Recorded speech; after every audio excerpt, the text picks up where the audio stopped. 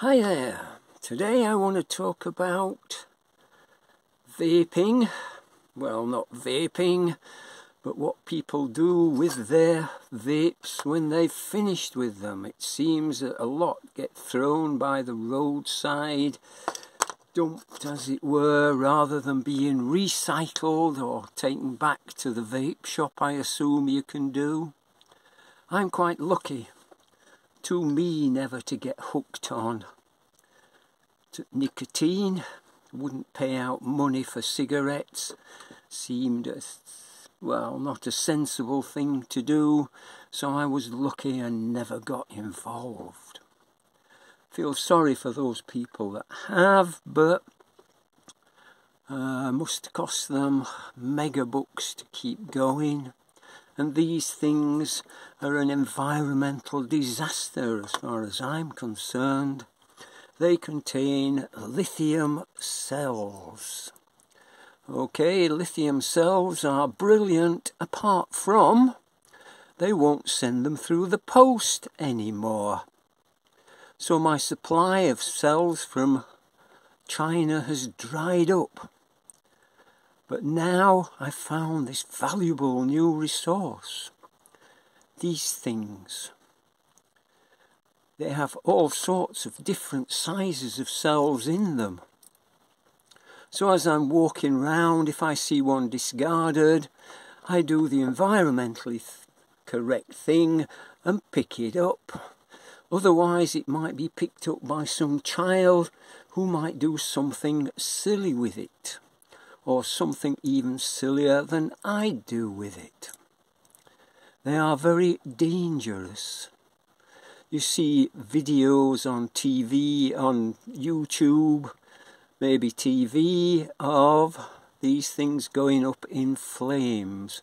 So they're not to be handled roughly or without thinking. As they come out of their vape, they have a chip usually inside them. Can't find a chip. Where's a chip? Must be one somewhere. One there. They've got lots of these because I've been experimenting on them. Here we have one. This device then has a chip inside it which protects these cells. So the cells need protecting because they mustn't go below a certain voltage, say 3 volts. It's dangerous if they go below something like 2.93 volts. So inside here is a chip which will control that and stop it from happening. However, once we've taken these away and removed that chip, then we have no protection and they are dangerous. So what can we do about it? Well, I have a couple of ways of achieving safety. One is to use these things. Don't know if you can see them. These are protection chips for cells. These are very good for 18650s, or for these particular ones that are found in the cells, which are very good and they seem to work well. They're supposed to be 1500 milliamp hours, but hey, if I can get 1000 milliamp hours out of them, I think that's brilliant. So what I do is to solder one of these devices. Don't know if we've got one there.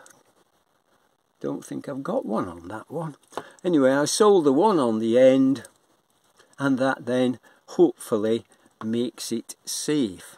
Another way of doing it, of course, is with these type of protectors. These are a lot smaller than these round ones. These do a 4 amps, I think it is, whereas these little tiny ones are limited to something like 2 amps. So it depends what you want to do as to which type to put on. The thin, narrow ones, here's one on a normal cell that I purchased. just goes one end of the metal goes on to one end of the cell, and the other goes on to the other end, making sure we get the polarity the right way round. So they are marked for positive and negative, and we need to make sure we get that right. Then when we've done that, we can have the wires coming off. I use these plugs, and it then has a dual purpose. We can use this plug to charge it or to take the current out. So yeah, once they've got one of these on and wrapped in this tape, which is clear tape, which is supposed, I think, to be heat proof, then I think they're safe. You'll find this tape on most of the cells that we get. Here, for example, is one which shouldn't be used. Its aluminium casing has been broken away. I think it was run over or something like that. So that is highly dangerous and wants disposing of without being used. They come in various sizes, as I say, so we have some like this, which I believe come out of this sort of thing, the flat sort of one. I've only got 289 milliamp hours I've measured on this particular one. Might be better if I recharge it and then discharge it again. What should it be? Can we see? It gives it in watt hours there. But essentially that, I would think, is what? Well, 1.8 divided by 4, or 16 divided by 4, would sort of give us 400, would it, milliamp hours? But I've only got 290 out of it. Might get better with charging and more use. This one, for example, can give us, well, as I say, I've got 1000 milliamp hours out of that, but it should be 1500. This particular one here then, can't read what I've got out of it. 13. Would have thought it was more than 13. But it has no protection on it at the moment. So it's a very nice one. Is it 513 milliamp hours without protection? So I need to solder something on. Usually at the end we can solder on.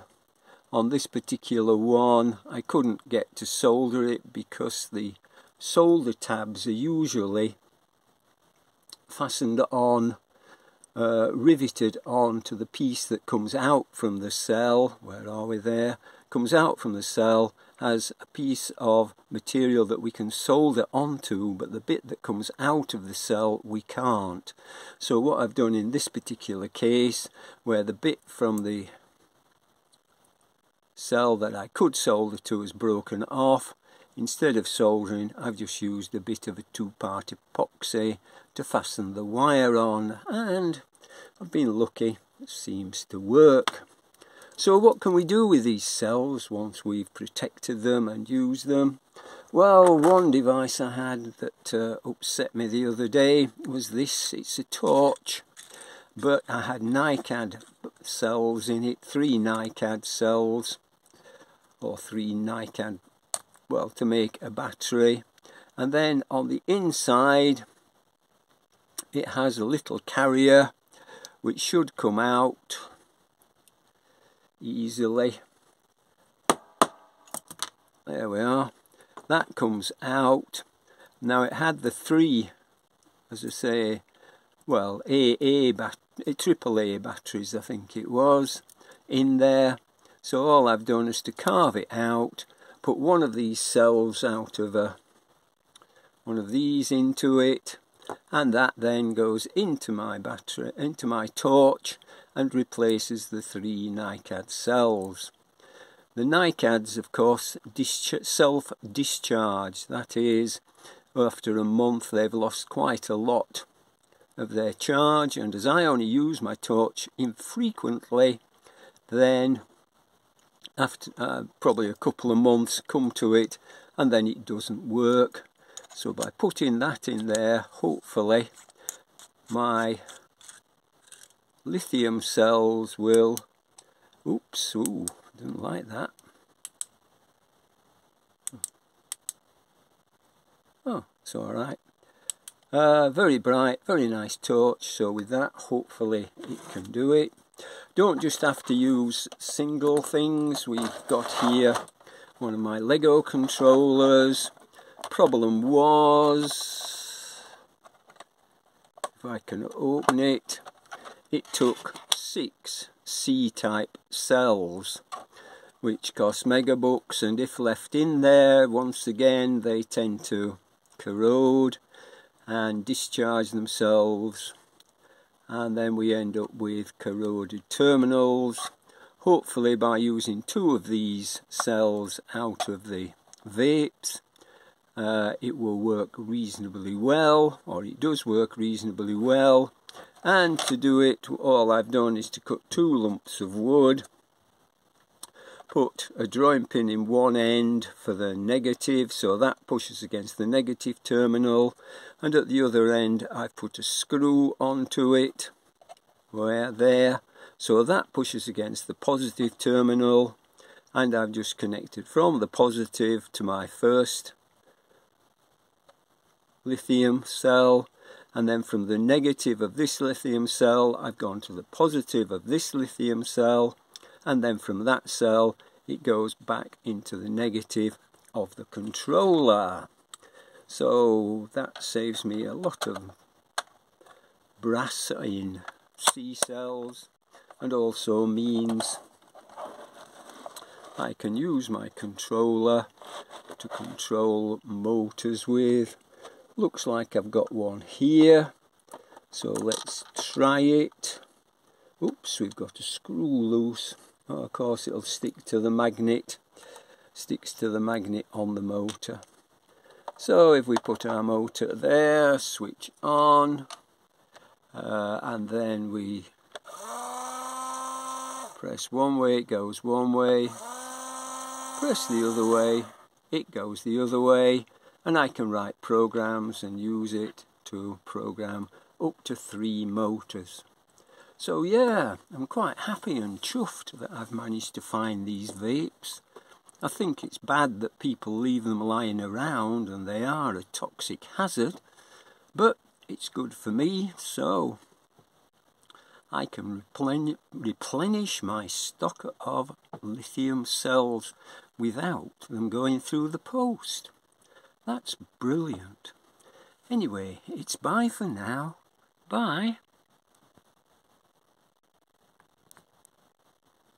But it would be if the camera would turn off.